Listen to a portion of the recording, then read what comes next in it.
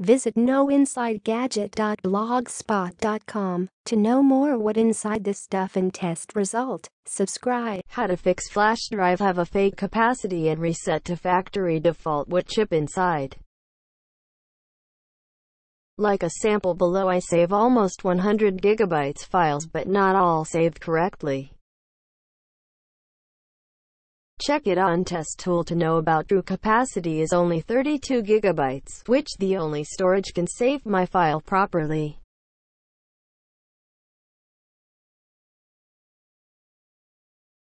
Also, I check on this tool to test the size of capacity to get true storage.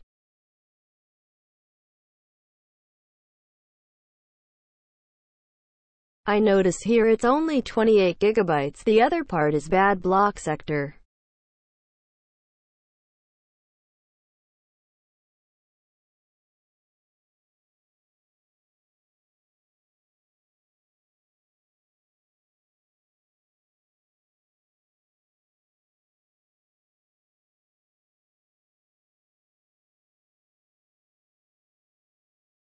Go to Know Inside Gadget and download the ChipsBank tool, which the result of Chipgenues tool scan.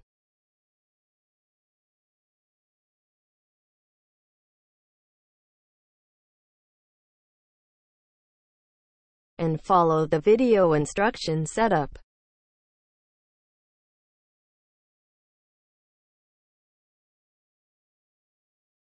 Change the flash type ID, which is same result of Chipgenues tool.